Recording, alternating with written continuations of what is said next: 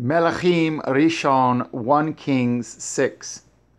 And it came to pass in the 480th year, after the children of Yashara'el were come out of the land of Mitzrayim, in the 4th year of Shalamah's reign over Yashara'el, in the month Ziv, which is the 2nd month, that he began to build the house of Yahweh. And the house which King Shalamah built for Yahweh, the length thereof was 60 cubits, and the breadth thereof 20 cubits, and the height thereof 30 cubits. And the porch before the temple of the house, 20 cubits was the length thereof, according to the breadth of the house, and 10 cubits was the breadth thereof before the house. And for the house he made windows of narrow lights, and against the wall of the house he built chambers round about, against the walls of the house round about, both of the temple and of the oracle. And he made chambers round about. The nethermost chamber was 5 cubits broad, and the middle was 6 cubits broad, and the third was 7 cubits broad. For without, in the wall of the house, he made narrowed rests round about, that the beams should not be fastened in the walls of the house. And the house, when it was in building, was built of stone, made ready before it was brought thither, so that there was neither hammer nor axe nor any tool of iron heard in the house, while it was in building. The door for the middle chamber was in the right side of the house, and they went up with winding stairs into the middle chamber, and out of the middle into the third. So he built at the house, and finished it, and covered at the house with beams and boards of cedar. And then he built chambers against all the house, 5 cubits high, and they rested on the house with timber of cedar. And the word of Yahweh came to Shalom-ah, saying, Concerning this house which you are in building, if you will walk in my statutes, and execute my judgments, and guard all my commandments to walk in them, then will I perform my word with you, which I spoke unto David your father. And I will dwell among the children of Yashara'el, and will not forsake my people Yashara'el. So Shalomah built the house and finished it. And he built the walls of the house within the boards of cedar, both the floor of the house and the walls of the ceiling. And he covered them on the inside with wood, and covered the floor of the house with planks of fir. And he built 20 cubits on the sides of the house, both the floor and the walls with boards of cedar.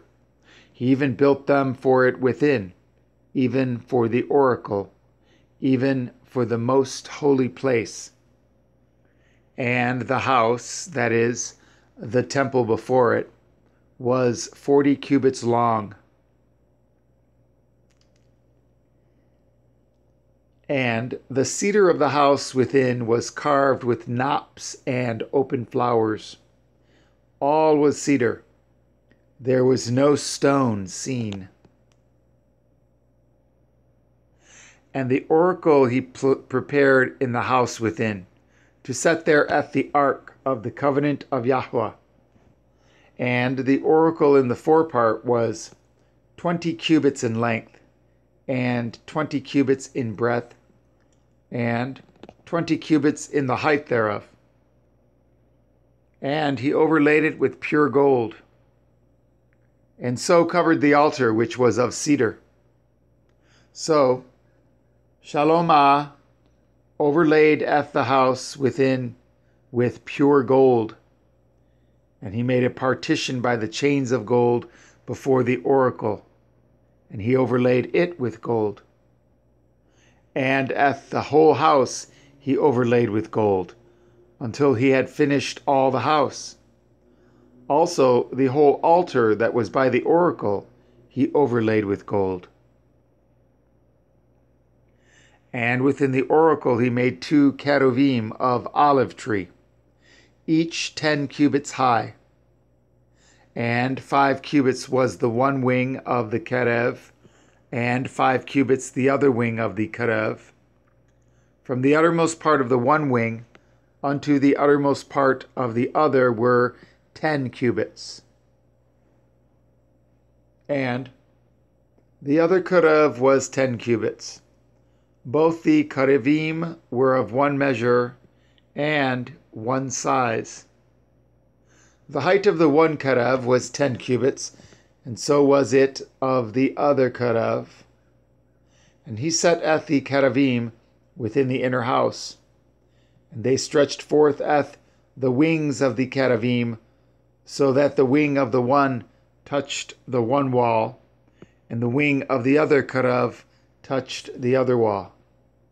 And their wings touched one another in the midst of the house. And he overlaid the cherubim with gold, and he carved all the walls of the house round about with carved figures of cherubim, and palm trees, and open flowers, within and without. And the floor of the house he overlaid with gold, within and without. And for the entering of the oracle he made doors of olive tree. The lintel and side posts were a 5th part of the wall. The 2 doors also were of olive tree, and he carved upon them carvings of cherubim, and palm trees, and open flowers, and overlaid them with gold, and spread gold upon the cherubim, and upon the palm trees. So also made he for the door of the temple posts of olive tree, a 4th part of the wall. And the 2 doors were of fir tree. The 2 leaves of the one door were folding, and the 2 leaves of the other door were folding. And he carved thereon cherubim, and palm trees, and open flowers, and covered them with gold, fitted upon the carved work. And he built the inner court with 3 rows of hewed stone, and a row of cedar beams. In the 4th year was the foundation of the house of Yahweh laid, in the month Ziv. And in the 11th year, in the month Bul, which is the 8th month, was the house finished throughout all the parts thereof, and according to all the fashion of it. So was he 7 years in building it,